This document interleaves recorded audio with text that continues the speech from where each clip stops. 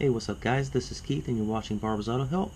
I recently replaced the spark plugs on my 2005 Honda Odyssey 3.5 liter, and this is what I took out. I got those spark plugs right there, which look normal, and they're a little ashy and look a little hot, but I pulled this one spark plug out of one of my cylinders here, and you can see that the porcelain is blasted away and it's caked up with carbon and white ashy stuff.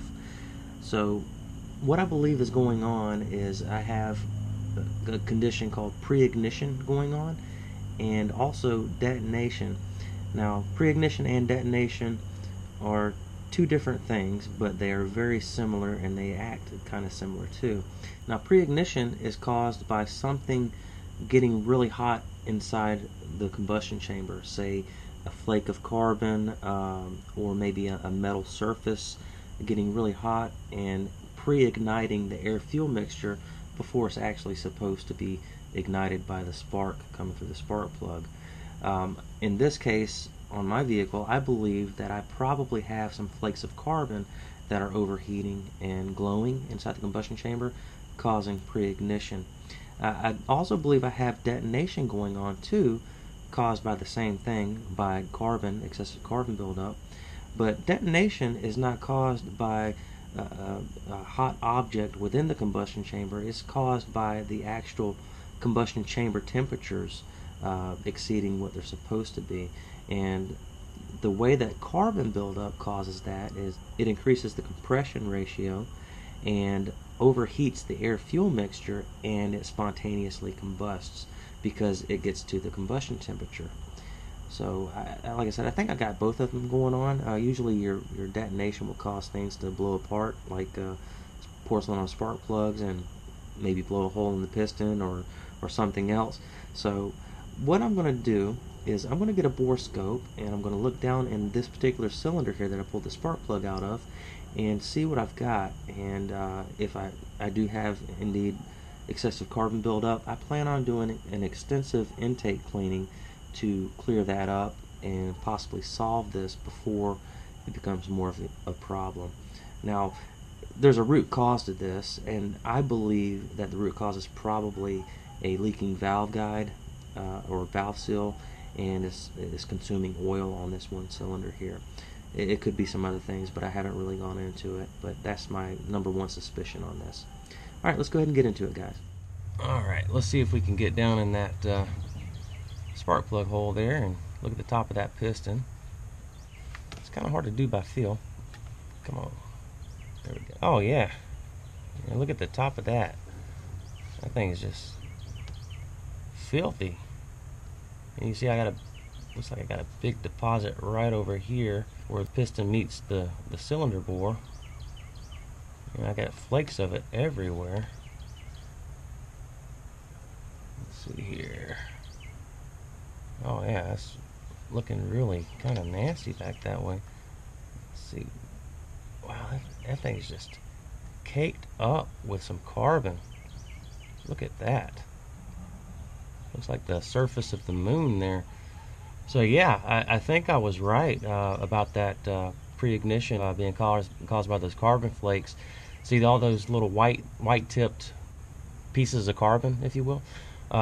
What happens is whenever they get hot, they start to glow, and instead of the spark igniting the air-fuel mixture, them things right there will get so hot that it will actually ignite it prematurely and cause a lot of clattering, and that's what blew apart my spark plug. Took the porcelain right off the tip there. So I'm going to go ahead and do an extensive intake cleaning and see if I can get that stuff off there, and then look at it again once it cools back down and see what we got. Alright guys, what I'm going to be doing is misting some throttle body / intake cleaner through the throttle body while my wife has it running, and she's going to be operating the gas pedal to keep it alive. This is a fly-by-wire throttle body, so the only way to really give it some gas if you need to keep it alive is to have somebody operating the gas pedal. Whatever you do, whatever product you use, do use intake throttle body cleaner, and make sure you use it in accordance with the instructions given by the manufacturer of that product. Alright, here we go.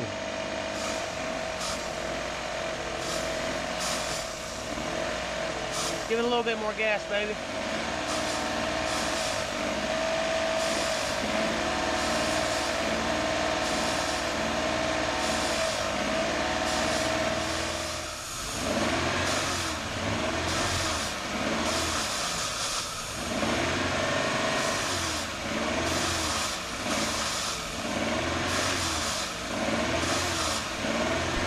Some of you are wondering what in the world cleaning the intake and the throttle body have to do with cleaning the carbon on top of the pistons. Well, when you mist that chemical through there while the vehicle's running, that chemical's not only going to clean your throttle body and your intake, it's also going to get on the tops of those cylinders or the pistons, and it's going to clean the tops of the pistons too. Alright, so let's see what we got here. I've let it cool down a good bit there. Just took a picture. And let's get down in that hole there. Oh wow, man. That's actually better than I thought it was going to be. Wow, check that out. Really just a huge difference. You can actually see metal. Now, it's not all gone, but that's a drastic improvement, guys. That really took out a bunch of that. It doesn't look like the surface of the moon anymore, or like the surface of Venus, actually. Wow, I'm just actually very impressed with just how well that intake cleaner did.